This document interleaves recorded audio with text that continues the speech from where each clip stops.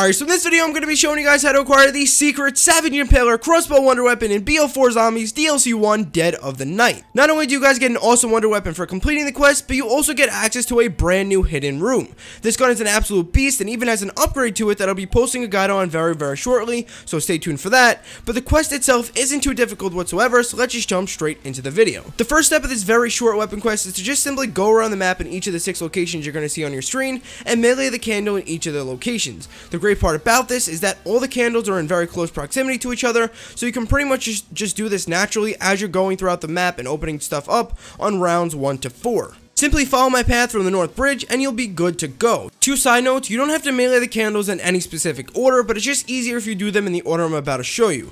Next, the hitbox on the candles right now are terrible, but a way that I've gotten around this and a way I've got it to work almost every time is by placing my weapon crosshair right under the top of the candle. You'll see exactly what I do in my gameplay, and you can do the same as well to hopefully avoid any issues with the hitboxes and just meleeing the candles in your game until Treyarch goes ahead and patches this hitbox issue up. Moving forward, the next step to this quest is to simply just open up Pack-a-Punch so that you now get access to the forest area in the map. In this forest area, you're going to have to interact with a gravestone. Just keep in mind that it would be extremely beneficial for you guys to have 500 plus points while doing this step, so that you can just use the teleporter by Pack-a-Punch to whip around the map a little bit quicker. Not necessary, but definitely and highly recommended. So considering you guys have melee the candles and open Pack-a-Punch, make your way to the forest area of the map and look straight at the Pack-a-Punch machine. Then turn right a little bit, and while facing the wall the Pack-a-Punch machine is on, you'll eventually see a tombstone. You may have to go down the path just a little bit, but you'll eventually see a tombstone. Interact with it and then run through the portal, or if you don't have enough points, just make your way through the forest back into the main hall.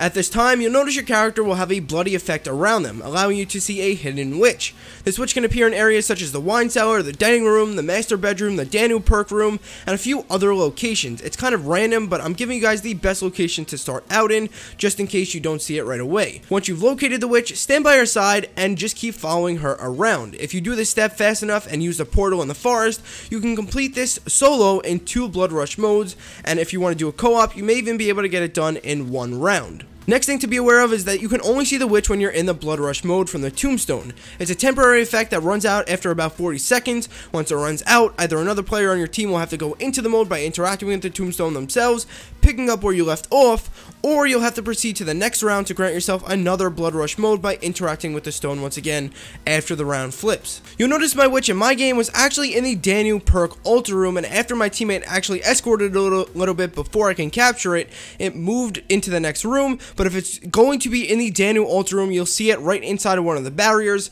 You'll probably hear a quote as well, and then the bitch will come and walk on out. Just keep following it once again until you get to your final destination. Alright, so regardless of where your witch actually spawns, it will always end up in the same exact final destination / location, and that is the mausoleum. Just remember that, because that's very important. People may get confused. Doesn't matter where you start, you will always finish in the same spot.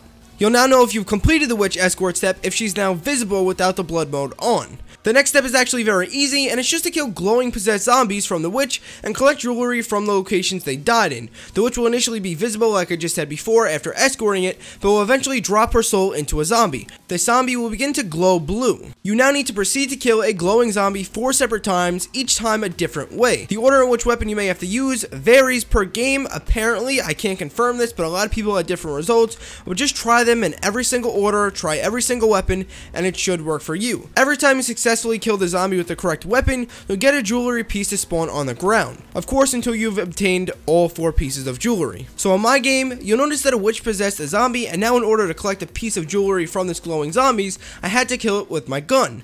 Where I killed it, a small purple circle appeared, I pressed square on it, and I picked it up. Next, I get another zombie to get possessed, and now I use a Wraithfire grenade to get the kill. This then drops another piece of jewelry, pick it up, and move on.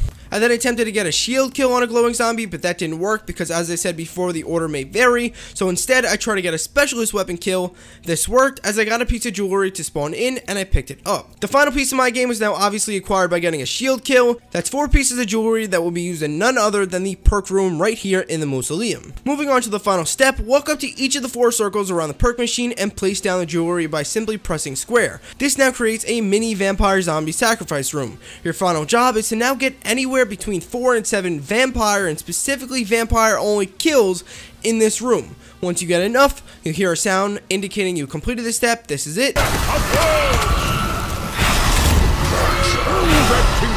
And you'll be good to go. So you obviously can kill other zombies in this room as well, but the vampire zombies are going to be the ones that count, and every time you actually do kill a vampire zombie in the room, you will hear a special noise, and then at the end, you will hear that special other activation noise telling you that you've completed the step and can then move on to the final step where you actually pick up the wonder weapon. Alright, so at this point in time, make sure you're now set up to enter a ritual for the wonder weapon, as once you activate the new secret map area and pick up the wonder weapon, you'll get locked into a mini room, and you have to kill all the vampires before you are then let out. So it's a mini ritual. You have to be semi-ready for it. It's not a walk in the park. I downed 2 or 3 times in this the first few times I tried it, so just keep that in mind. Once you do feel you're ready to do this, run your way over to the stone right down the stairs and hold square.